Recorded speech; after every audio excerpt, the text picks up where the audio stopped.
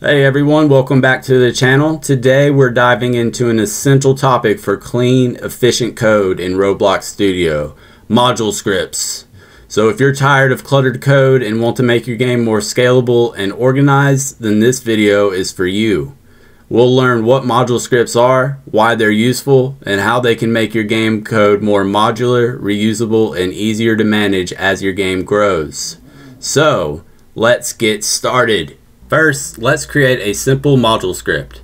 Head over to replicated storage, click the plus button, and insert a module script. I'm going to rename mine to be player manager. Now by default, Roblox gives us a basic template for our module. Every module script returns a table at the bottom, which acts as the container for our functions and variables. So let's create a simple function inside this module that welcomes a player when they join the game. But instead of using module, I'm going to say player manager. And we need this to match down at the bottom as well. And inside our module, we will say function player manager. We need to say at the beginning the name of the module, and then we will say the name of our function, and we will pass through a player,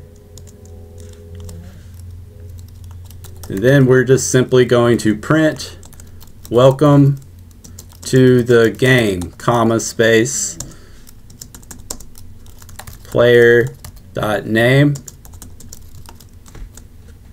and that is it for our module script. Now, how do we actually use this in our game? Because if we press play, that print message is not calling. It's because this module script, we can put all the code we want to in here, but it's not going to run by default. We need to load it into another script. So let's go to our server script service and let's add in a script. I'm going to call this module loader script.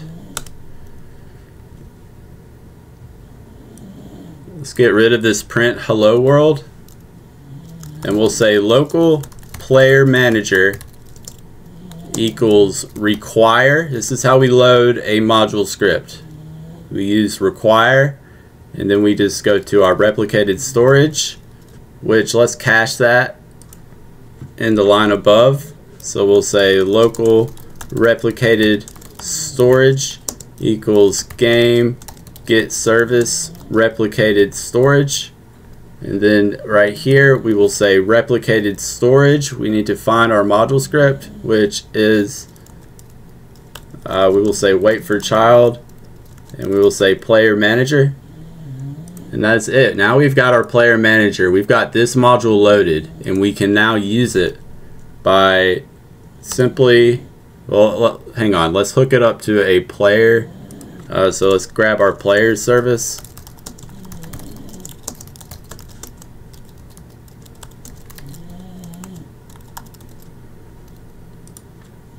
and we will say players dot player added colon connect, and we will pass through a function that passes through the player. Press enter, and so now we can call that function we wrote in our module script by simply saying player manager, which is the name of our module, and then just the name of the function, welcome player, and then we just pass through this player into that function, and that's it. If we press play now, it should say welcome to the game Duck Hive, or welcome to the game whatever your username is. Next, let's talk about breaking down our code into different modules. This approach is super helpful as your game gets larger, because instead of writing all the code in one place, you can split up responsibilities into separate module scripts. For example, we could create a separate module just for managing player inventories. So in replicated storage, let's create another module script, and I'm going to call this one Inventory Manager. Let's rename the module to be Inventory Manager.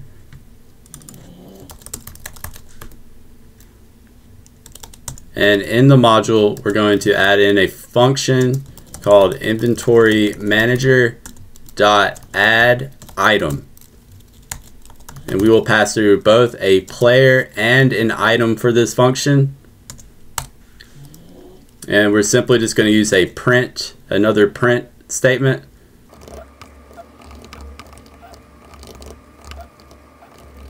So in this module, we have a function called add item, which will add an item to the player's inventory. Now, just like before, we'll call this module in our server script. So let's go back to our server script, our module loader script, and let's load in our inventory manager module. And once we have it loaded, we simply can, like before with the player manager, just say inventory manager and then the name of the function we want to call. And we are passing through a player, and we'll just make up a sword. And now if we hit play, it'll say welcome to the game, duckhive, as well as added sword to duckhive's inventory. This way, we're keeping our code clean and organized by separating out different responsibilities. So why are modules so important for larger games? Well, as your game grows, your code can become hard to manage if it's all in one place. ModuleScripts allow you to reuse code across multiple places, making your game more scalable. For example, instead of duplicating player management code in different scripts, we can just call our player manager module whenever we need it. This reduces code duplication and makes debugging easier because each module handles just one part of the game. Now, let's take things a step further. Modules can also store and manage data, like game states. Let's create a game manager module that stores the state of the game, like whether the game is waiting or in progress. So go to your replicated storage, click the plus button, and add in another module script. I am going to name this Game Manager, and like before, rename the module itself to also be the name of the script, which is Game Manager.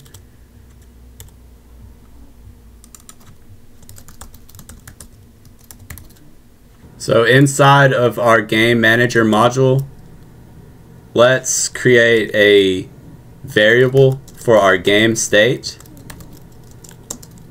And this will be waiting by default. And let's create a function to start the game. So we say function game manager dot start game. We are not passing through anything. And we'll simply just say game state equals in progress. And then we will print game state is now, and then we just grab our game state, and that's it for that function. But we want to get one more function for getting the game state, for returning the game state, so we can access the game state from other scripts. So we just say function game manager dot get state. We're not passing through anything. And then we just want to return our game state variable. Now we have two functions, start game, which changes the game state to in progress, and get state, which returns the current state. Let's use this in our server script. So go over to your server script, and you need to load in the module for the game manager. So this will be game manager equals require replicated storage colon wait for child game manager, and then we will call those two functions right here whenever we load in our player.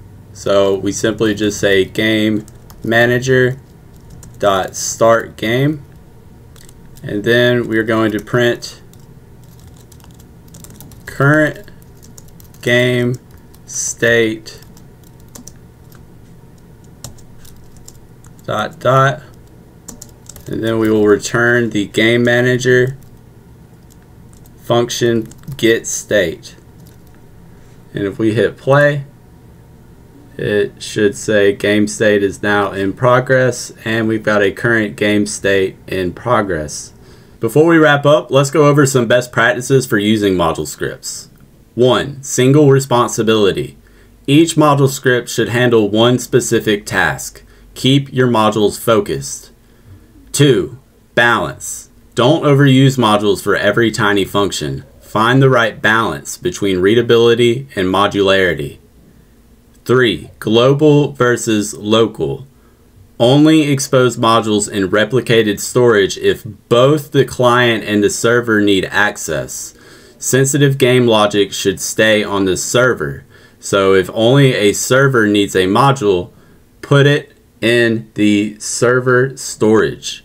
And that is it for this tutorial on module scripts. By breaking down your game into modules, you'll be able to write cleaner, more scalable code that's easier to manage as your game grows. If you found this video helpful, please be sure to give it a like, subscribe for more Roblox tutorials, and leave a comment if you have any questions or ideas for future videos. Thanks for watching, and I'll see you in the next one.